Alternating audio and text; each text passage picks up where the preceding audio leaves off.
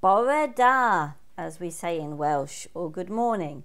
It's Sam, aka Lymphoma Lass, here, and today I'm going to be showing you how to do some word art using artist's masking fluid and watercolours and some little shot glasses, etc., to make bubbly watercolour word art. The word I've got here is gwych, which is Welsh for great. So I hope this is a project that will help me learn a bit of Welsh.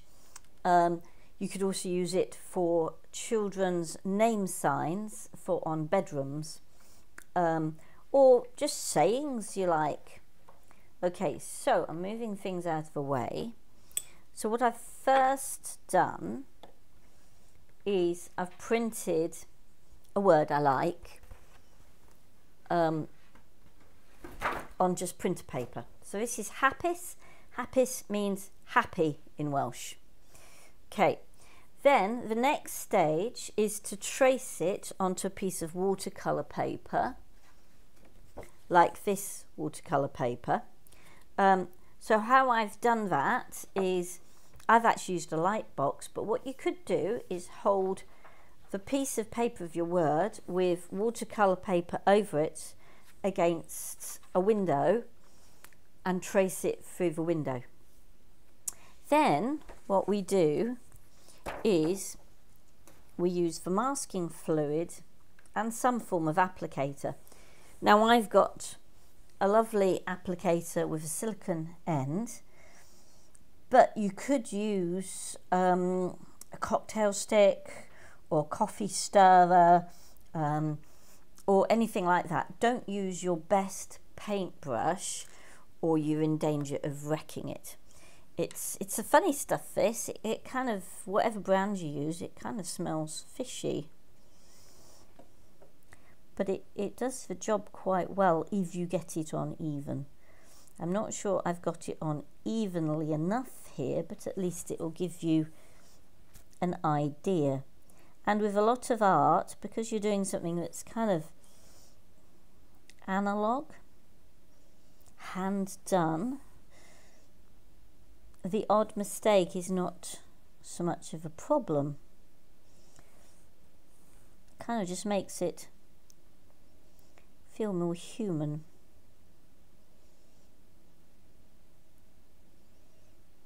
Okay, I had a go at this earlier and I managed to start the video without my mic on.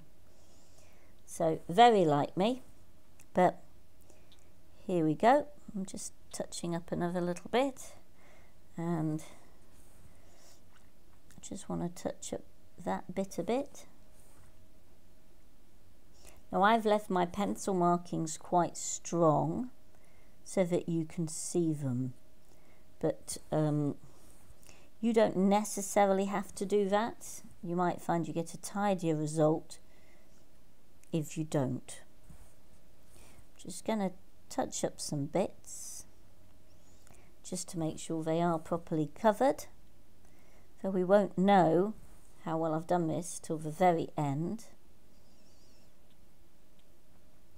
when we move this masking fluid.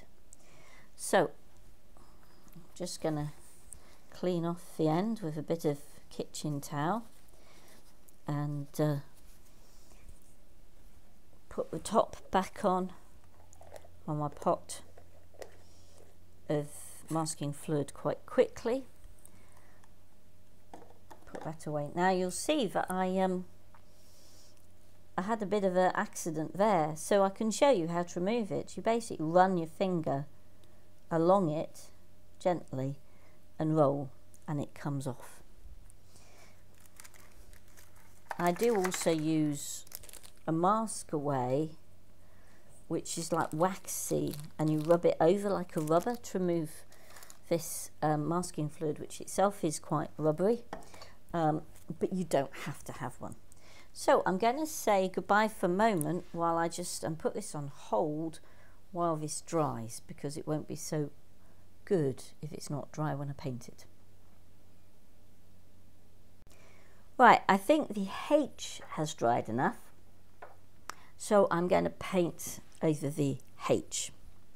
So I'm going to be using these water barrel brushes and this tray of paints. Now I'm using one tray of paints, one brand, because that actually gives me a bit of consistency, coherence, I'd say is the word, coherence in the shades. So I'm not going to mix colours. You could mix your own colours and have it as a colour mixing exercise, but I'm going to mostly use, the shades in this palette, and because they're all produced by the same manufacturer in the same palette, they have more likelihood of working well together. So you can practice your colour theory and put colours together that are classics. So on opposite sides of the colour wheel, I'm going to use the orange and the purple. Another trick with this is you could just use normal paint brushes rather than a brush pen which has got water in the barrel. I quite like the water barrels because you squeeze water through to clean the brush, but you don't have to have that. You could have any brush for this, as you'll see in a minute. And the other thing is to just use plenty of water. So I've got actually 2 jars of fresh water here, and I will be getting more from the sink, putting you on pause from time to time. So first off, I've got some water in my orange, and I'm just getting plenty of orange on this water brush, and I'm going to paint half the lip of this ramekin in orange, and then I'm going to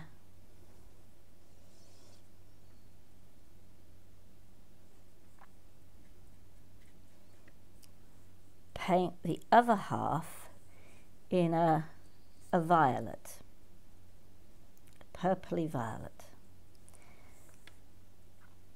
All I'm going to do, I'm going to put the violet side on the H because I want the white lettering to have dark colours around it. I'm going to put that down.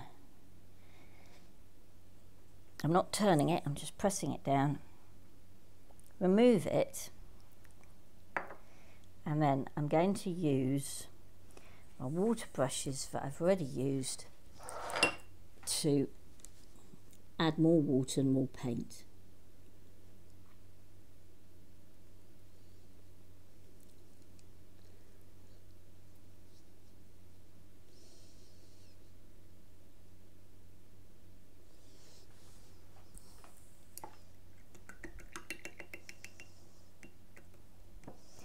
And one thing I was taught with watercolours is use 1 pot of water to clean your brushes and the other for clean water. So I'm going to do that. So then I'm just getting rid of the paint I've already got on my paintbrush.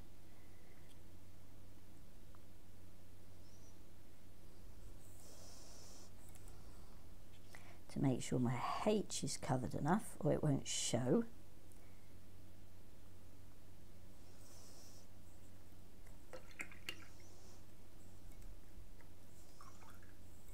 And put some clean water between the 2 of them to let the paint move.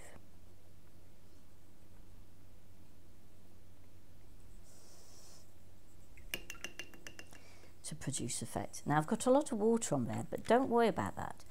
I have if your paper goes wrinkled, what I do is once this is fully dry and you've removed the masking fluid, what I like to do is actually iron between a tea towel, between two halves of a tea towel. I iron on hot for watercolour, and that gets rid of the wrinkles. You just have to do it quite carefully, and sometimes I spread water over the back of a watercolour gently with a big paintbrush, but you can do absolutely wonderful things with that. So the next one, I'm going to do this light green. That's not quite clean enough yet. Another way of cleaning your brush is to use kitchen towel. So I'm just going to take the water out of that one and add some cleaner water. Adding the water, it then activates it, and I'm also going to use some red.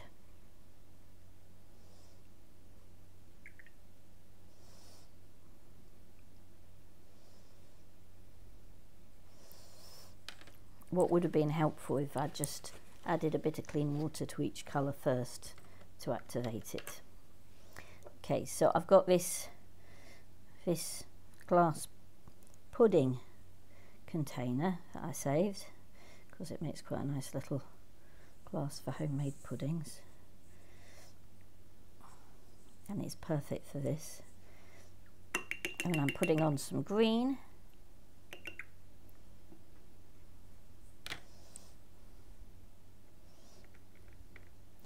and some red,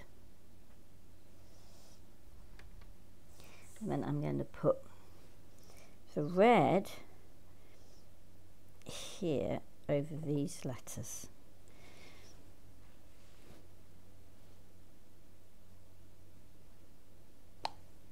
And it's splattered, which is quite nice because then I get a natural, you know how painters flick paint to get splatters? Well, I've got them naturally, and that's actually quite painterly. So I'm just going to add some more green, add for water, and then some more green down here, up here I should say. Actually it's down here, so I'm doing this upside down. Add a bit more green.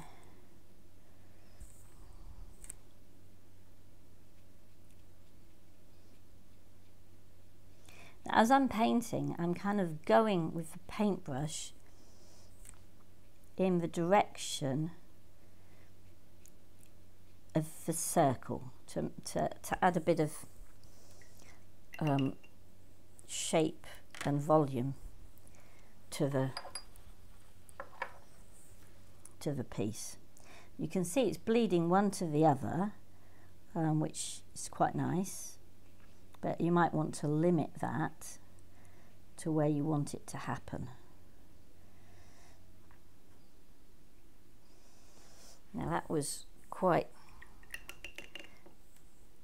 dark. I just want to absorb that bit there, so I don't totally lose the orange.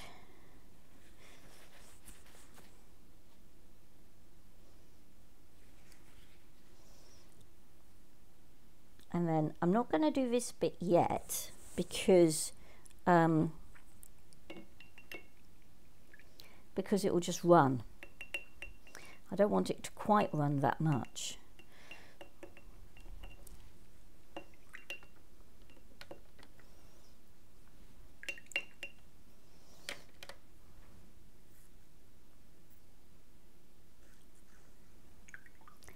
I'm going to do a blue one down there, blue and yellow I think. So start with the yellow.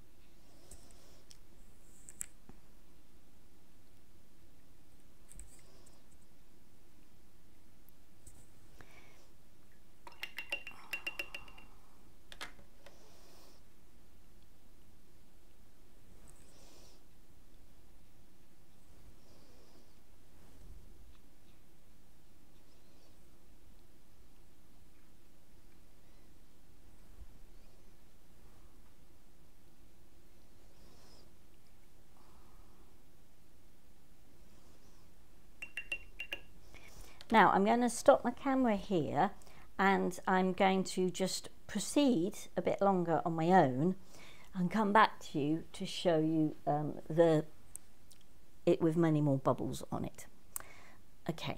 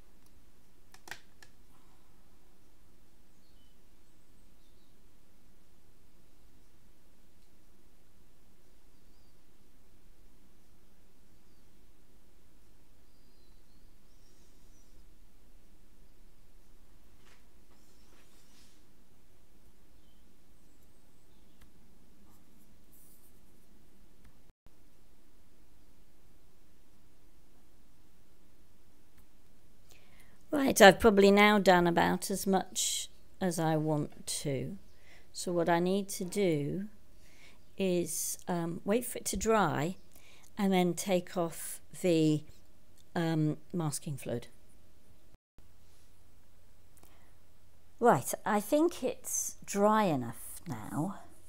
You have to really wait till it's totally dry for this, or it'll smudge. So I'm going to remove the masking fluid. You can just do it with a finger like that, or you can use one of these mask aways, which just does it quicker and cleaner. The thing with using your finger is you just have to be a bit careful not to smudge the paint.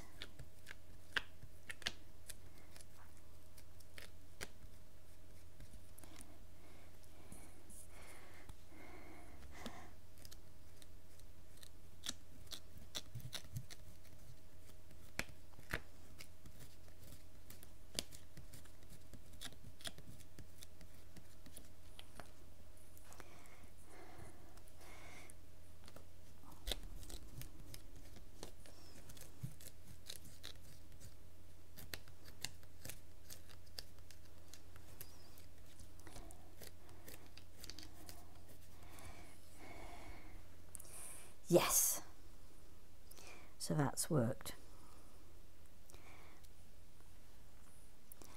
Now if you want a smooth edge on all your letters, I found the easiest way to do that is to use some jelly roll, a metallic pen. The last one I used, on the last one I used gold. On this one I'm just going to use silver. And you just go along the edge, make an edge, and that smooths it.